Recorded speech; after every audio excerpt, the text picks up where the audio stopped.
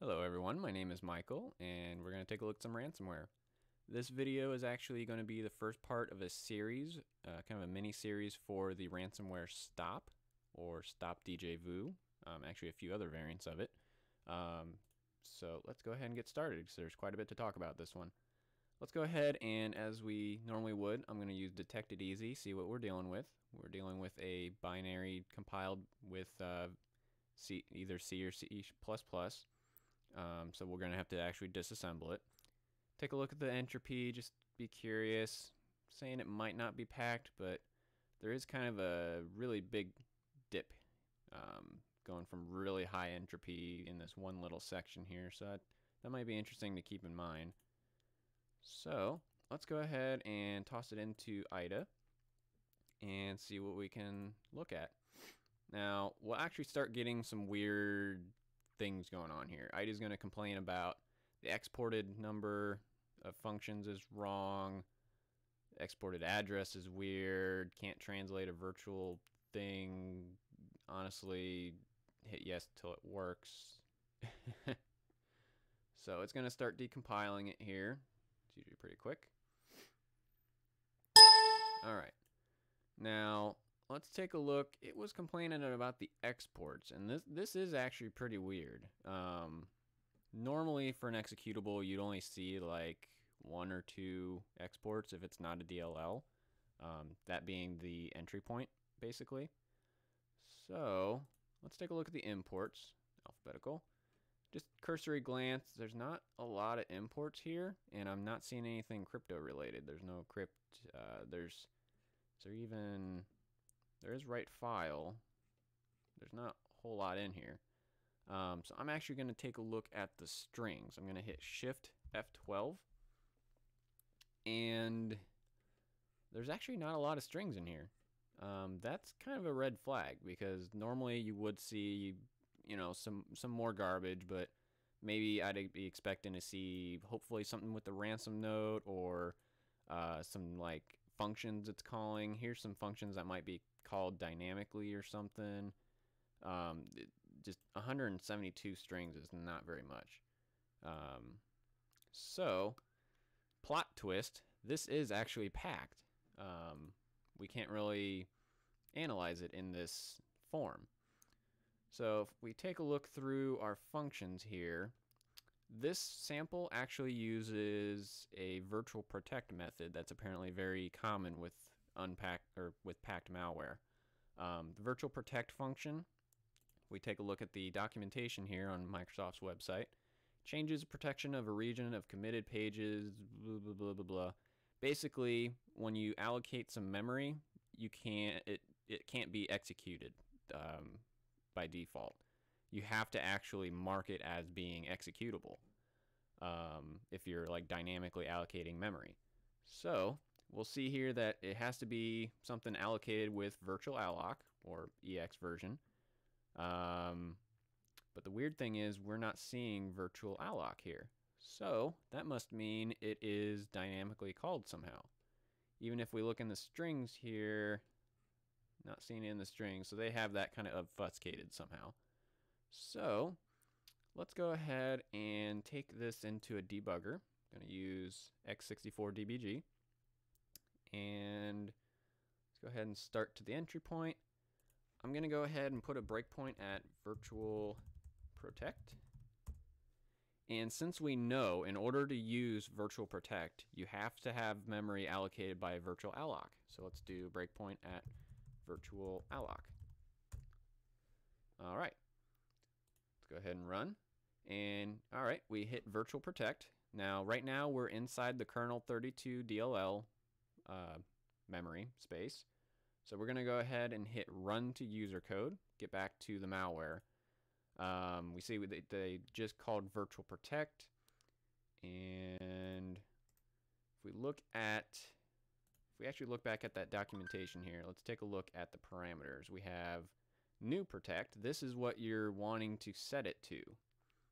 So it goes to these constants, where we can see there's some flags we might want to look for to see, read only, write only, execute. These might be interesting to spot. Wrong screen. Let's go ahead and let's take a look at that third argument here. We're gonna mark something as executable, possibly. That being the hex 40 here, execute read write. So there's actually not much interesting here. They can't be if we take a look at this first argument, which is what it's doing this on. There's nothing really interesting here. So they haven't allocated anything yet. Let's go ahead and run again. And there we go. We hit a virtual alloc.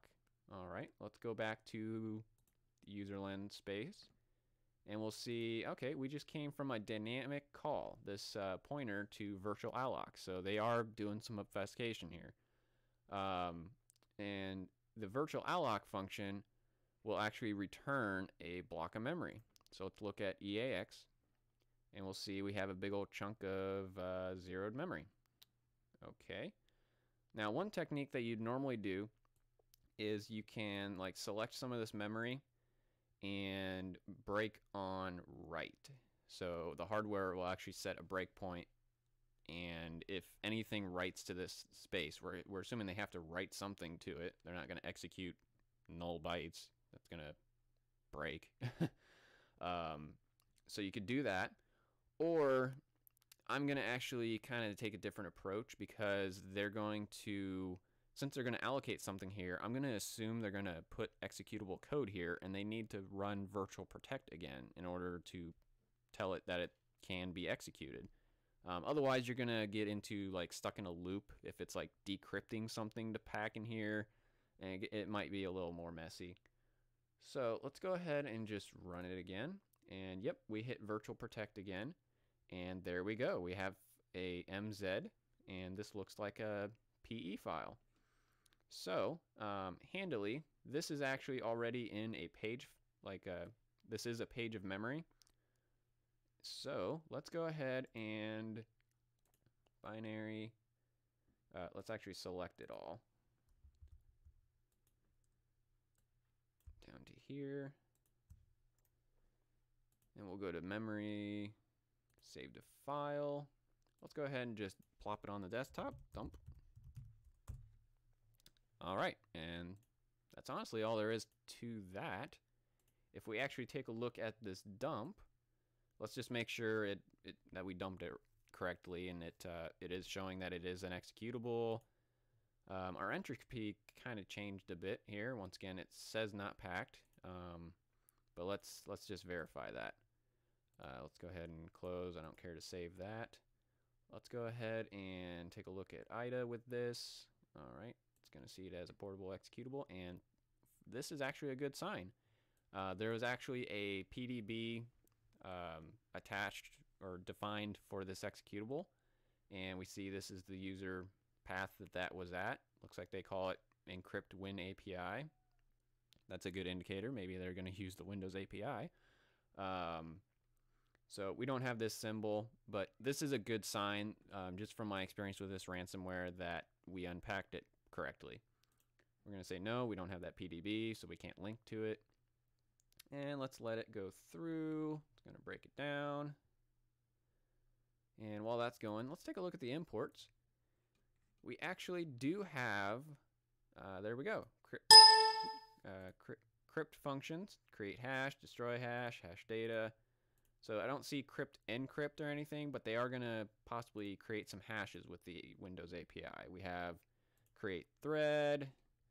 So we've got all kinds of good stuff here. So this looks a little more workable. If we take a look at our strings, a lot of garbage, but this is a lot more strings, 588. So I would say we successfully decrypt or unpacked this. We have some interesting lines here for looking for JSON. We have some GUID strings, I guess. A lot more stuff that we'll talk about in future videos. So that was kind of the long way of getting that packed or unpacked. There is actually a script to do this all for us here. Now, I really apologize. I do not remember who gave me this script or who wrote it or where it came from. But if we take a look at this Python code, virtual protect, they're basically hooking into a debugger. There's a library for the Windows app debugger, and in Python you can actually do exactly what we just did. Get the process, find the virtual protect, and dump it to file. So that's actually really neat. Let's go ahead and do that. Open the command line, Python dump py, and successfully dumped. I'm gonna go ahead and kill it right now. Actually, no, looks like it's gonna run itself again. Let's just go ahead and, this is something to also keep in mind with this ransomware. It actually, on the first run, doesn't encrypt. We actually see it's gonna run itself again with a admin is not auto start, is not task. So I wonder if they're gonna later try to set it up as a task and as an auto start. So that's kind of interesting. They escalated the privilege here to prompt for an admin. So we're gonna say, yeah, sure, go ahead and run. And if we take a look, we have our dump here. Take a look and detect it easy. Yep. So this is gonna be very, very similar to the dump that we had. So nice little tidbit. I'll share that script because it's actually really handy.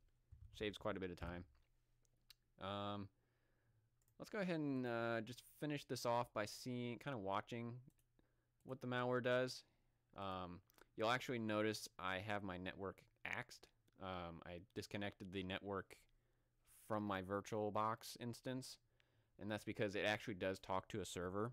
That's going to be a whole subject of another video, but we don't need it to try to reach out to the server. This sample, actually, their server's down, and it's going to like sit there forever trying to talk to it. So just to speed up things. So we'd see it's not doing too much here, except for we do have a ransom note dropped. Okay, with this personal ID. And let's take a look at some files. Oh, they actually are encrypted. So I am curious where it said that, well, we'll see it's not encrypted everything yet. It hasn't reached my desktop yet. It had those flags that said like task, is not auto run. If we take a look at the task scheduler, if the start menu would work. Task scheduler, thank you. Apparently, is this thing pegging? No? Okay, we just have to wait for the task manager to come up, or scheduled tasks to come up. Because that's actually one of the dangerous things with this particular ransomware. There are some other ransomware that do this. This one, as I am trying to illustrate here,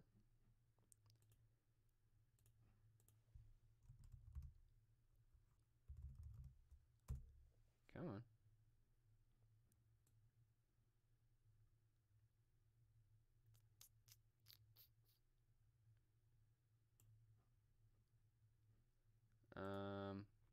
As I am trying to demonstrate, this malware actually sets itself to schedule every 5 minutes. It'll rerun itself. So that's extremely dangerous when you're connecting new devices. You don't know that this machine's infected, or you haven't properly disinfected it yet. Oh, my Explorer crashed. Here we go. Apparently the malware is really messing up my VirtualBox here. Let's see if it'll show me that library here. Come on. Oh no, it did not set the task in this sample. This might actually be an older sample before they did that, or it hasn't set it yet. I'm actually confused why it's not shown here, but it would show a scheduled task of time trigger task that we'll mess with later, showing that it sets to run literally every 5 minutes. So that's why it's very important to disinfect the system properly before you go trying to decrypt or recover or anything. So that was just a quick little analysis as my virtual machine dies from this thing. My goodness. This was kind of a get started on a mini series for STOP Ransomware. In future episodes, we'll go over the encryption, it talking to a server, how to break it. all kinds of fun stuff. So tune in the future for those videos, and thank you for watching.